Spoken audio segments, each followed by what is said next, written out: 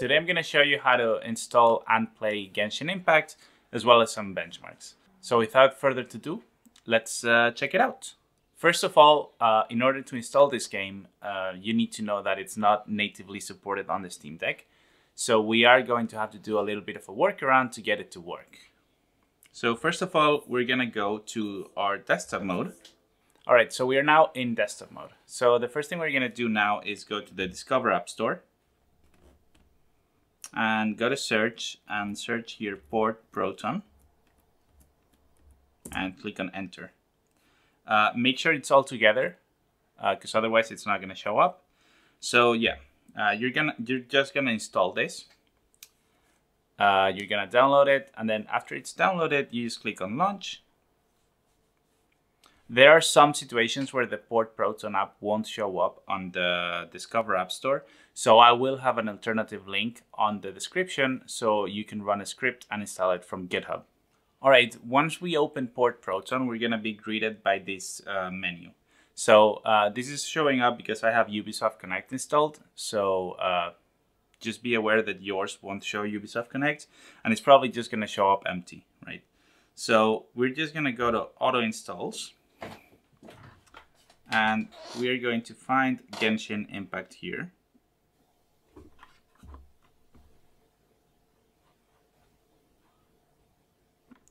So it's all the way at the bottom. So now that we are here, we just click on that, and it's going to start downloading the necessary requirements in order to be able to play this game on the Steam Deck. All right, once it's finished downloading, it's going to prompt you with this window. So you're going to get the install menu for Genshin Impact, basically. So you just click on I have read and agreed to the terms of service, and you just click install now, and the game is going to start downloading.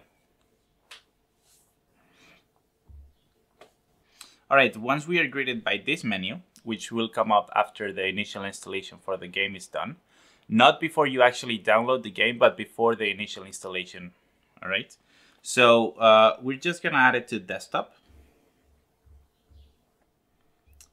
because we're gonna add it manually to Steam later. I found that the adding to shortcut to Steam library doesn't work all of the times with this app, so I'd just rather do it manually. So let's go ahead and create the shortcut. All right, after creating the shortcut, you'll be greeted by this other menu.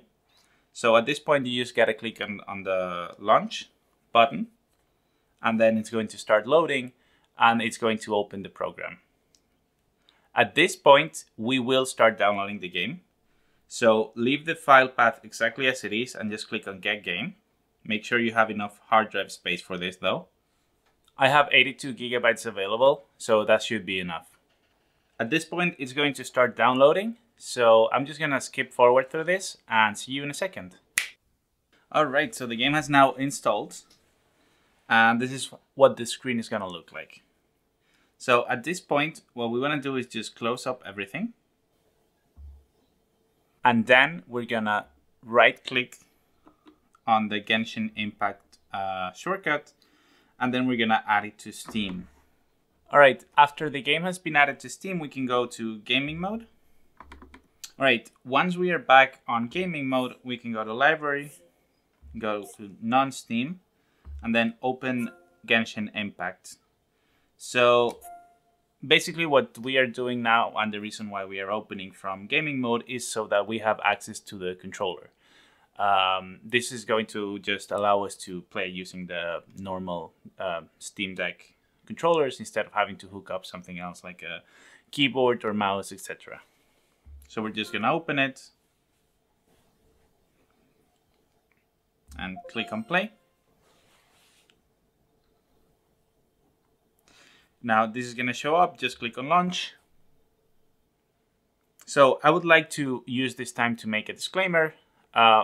Even though I have scoured Reddit and other social media for posts about people getting banned for using the Steam Deck to play Genshin Impact, so far I have not found any, but that doesn't mean you're off the hook. So please keep that in mind and proceed at your own risk. And yeah, just be aware that there is a possibility for you to get banned because this is not officially supported, okay?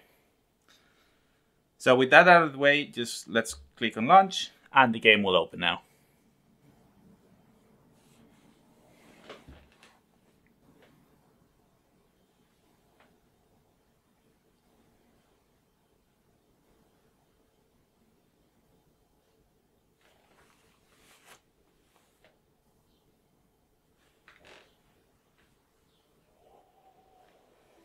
All right, now we can log in using our email and password.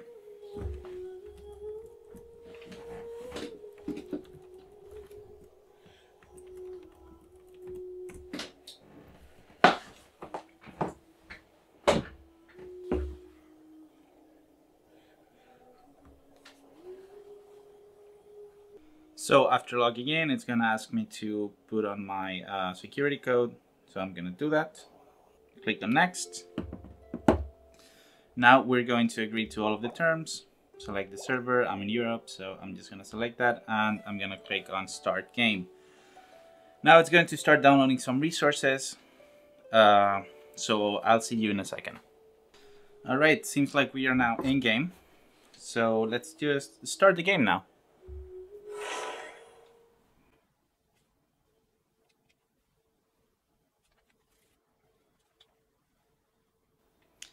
And we are now in game with our account. So right now there is something else that we need to do, and that is to add controller support for the game. So as you can see, the only thing that works is if I press it on the keyboard. So I'm gonna go to options, and I'm gonna change the control type to keyboard. To controller. And now I can just go back, return and leave, and now I can use my controller. So I'm using an Xbox controller, but you can also use the Steam controller, as you can see here, and everything works perfectly. So right now the game is capped at 30 FPS, so let's play with the settings a little bit. Alright, so we're now in options. The way it works, unfortunately, is that we are stuck at 60 FPS. It does not allow me to go past that, so unfortunately we will have to play at 60 FPS. We won't be able to take advantage of the 90 FPS or the 90 Hz screen, but that's fine. 60 FPS is fine. So I have set everything to the absolute minimum. Render resolution is set to 0.6. Everything is set to lowest, and crowd density is set to low. And pretty much everything is just off. So let's go back, see how the game runs. So we are at a very stable 60 FPS and we are barely consuming battery. So let's get into a little bit of combat.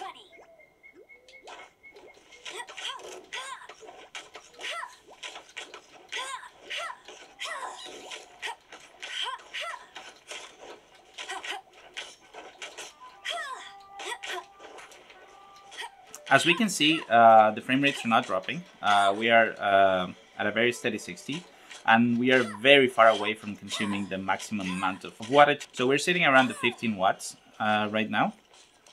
It's not increasing, so that'll give us around 3.5 hours to 4 hours of battery life. And this is running at a very steady 60 FPS. So yeah, just keep that in mind. All right, so let's try to turn it up to medium settings now.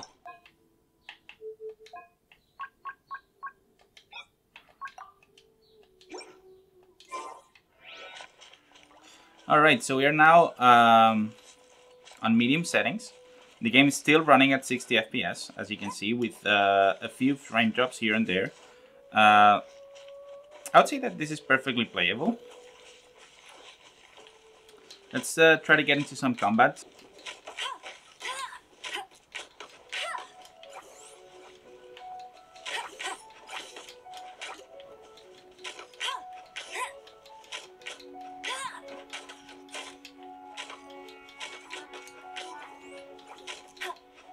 So as we can see, we have gotten into some combats and we have not seen any sort of frame drops other than the occasional dip to the high 50s. But to be honest, it's barely noticeable.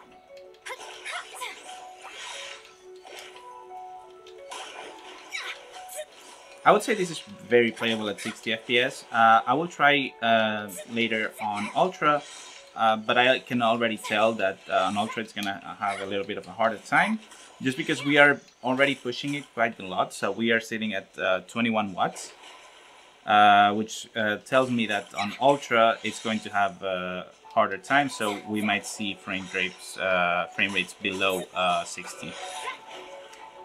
Anyway, on medium this looks great, and it is very playable. As we can see, we're getting into combat and the game works perfectly, no frame drops. So yeah, I think it just takes a little while to stabilize, because we have been playing for like the last 2 minutes. We haven't seen any single frame drop, so that's really nice to see. I wish I could see this game just like running without any restrictions on the FPS, so we can take advantage of that 90 Hz screen. But this will do. This will perfectly do, and 60 FPS is very playable. So I'm not complaining. I'm not complaining at all. This plays great. And it's great to be able to play this game on the go, because I do think that this is like one of the best games to play on the go on the Steam Deck, because it's not competitive, it's very controller friendly, and it's free. So you get that extra bonus, right?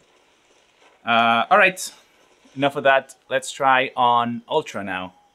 Render resolution, visual effects set to high, everything to the maximum. And I'm just going to disable motion blur. All right. So this is running at the absolute maximum that this game can possibly run, at 800p, of course. But it's still looking pretty good. Let's try to get into some combat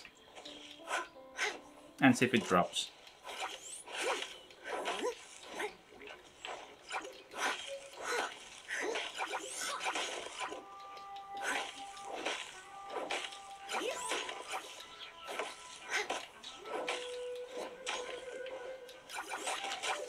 We have very few frame drops, so like you can tell that it's consuming more battery than medium settings. And just for stability's sake, I'll probably keep this on medium settings, because I don't think the difference is that high. So yeah, I mean, we are consuming the maximum amount of wattage that we can consume, so we can keep that in mind. We should keep that in mind. However, what we could do, and I will have a video linked right in the corner there, where you will be able to overclock your Steam Deck, okay? So I'm gonna push this to 20 watts and see if it makes a difference with these Ultra settings.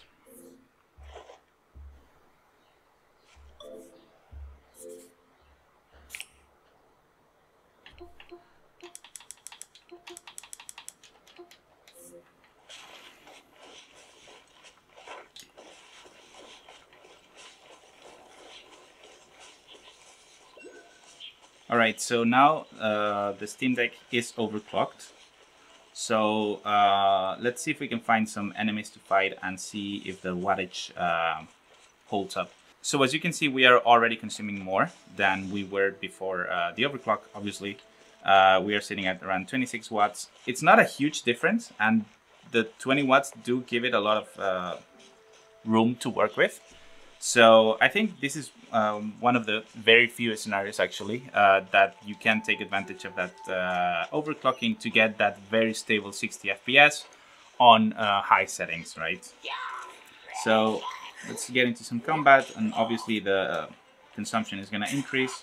So we're sitting at close to 27 and we're still not dropping. So that's very good news, and yeah.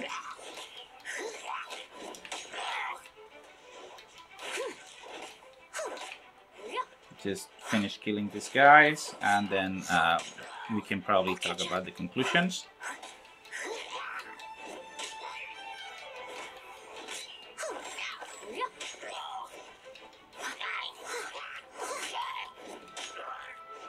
I must leave no stone unturned. All right. So let's talk about conclusions now.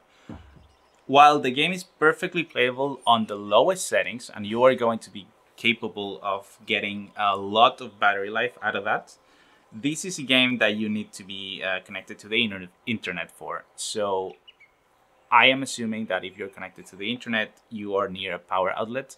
So places like a plane, you're not going to be able to play this game because it's online.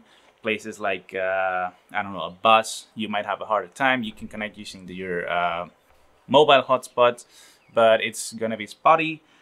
So in general, I assume that if you are playing this game, you are going to be near a power outlet. What does that mean, and why is that relevant? Because if you're not constrained battery life, then it doesn't make sense to run this at low settings, right? So by pushing it to ultra, the game's just gonna look gorgeous. So look at that. That's absolutely gorgeous. By doing the overclock, obviously we are having more headroom. So if I were you and I was running this on stock settings on a stock Steam Deck, I would run this game on medium settings, because medium settings does look good. Obviously not as good as high settings, but it still looks good. But if I was running this game on an overclocked Steam Deck, I would push this to a higher wattage, and then I would run this game on high settings because the difference is noticeable. Anyway, to sum up, Genshin Impact, totally playable on the Steam Deck, on SteamOS. So let me know your thoughts in the comments below. I'm genuinely interested to know if you're gonna play this game on the Steam Deck and at what settings. Thank you so much for watching, and catch you again in the next one.